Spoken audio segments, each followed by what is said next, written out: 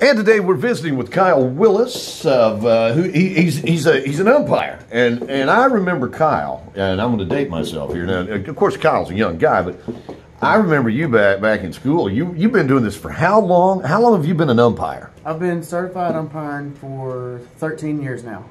13 years. You started when you were how old? I started when I was 13. Been certified since I was 15. Wow, that's amazing. What makes a person want to get into umpire? I mean, I've been to ball games and I hear how people talk about umpires sometimes, and we need good umpires. Yes, you do. You have to have. When I first started, it was just for the money. 13, 15 years old, gas money, date money, whatever. Right.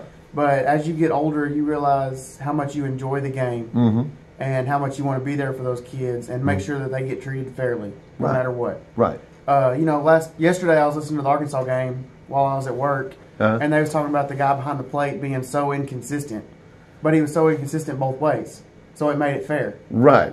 So at least he was consistent, and that's the biggest thing about being an umpire is you want to be consistent all the way around the board. If you're going to be wrong both ways. Okay, all right. Well, that's one way of looking at it. Yeah. But people do take it badly, and I would imagine that there are folks that probably sit at ball games sometimes and say, "Well, I can do a better job than that." Well, here's your chance. Please do. I encourage it. I will ask a fan to come out of the stands every day of the week. Like I said, I've been doing it for a while now, and you have to have thick skin quickly. You hear what's going on, but you can't acknowledge it behind you. Right. I've learned from some good guys that have been umpiring for years. My dad, I learned under, Gary Richards. He's been umpiring for years. I grew up watching them, learning how they handle situations, and I've picked up, small, minute things about how to handle a crowd. And that's all part of what you guys do. And I understand that we've got the sun's out today, and we've got, we're not far away from baseball, softball, all that stuff coming up. Registration's going on right now for D-Queen for Sevier County. They start the draft on the 1st. Nashville just wrapped up this past Friday. I knew it was pretty close. They was getting. I call for them every now and then. Season starts April 6th. So we're going to be having a meeting coming up? I'm going to have a Dixie Youth meeting at the Sportsplex, 2 o'clock, March 8th. Anybody who's wanting to get or interested in umpiring, please be there, ask questions. I'm going to have a quiz that we're going to go through.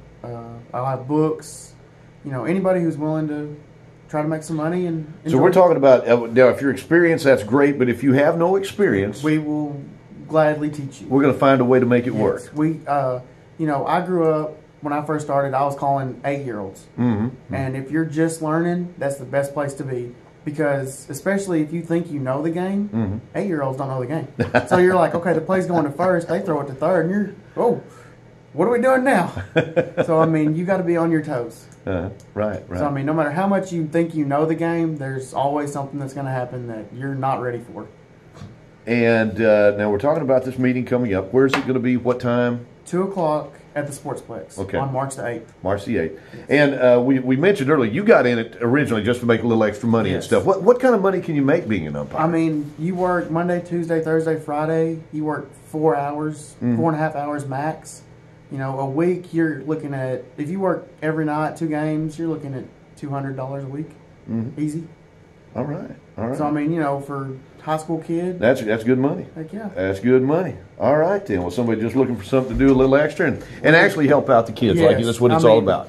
We have a good group of guys that have umpired with us for years, but they get tired. It's a long season. They have jobs, It gets tiring. Right. Well, he is Kyle Willis, talking about the upcoming umpiring clinic. That's our fun fact of the day this morning here on Ed 88.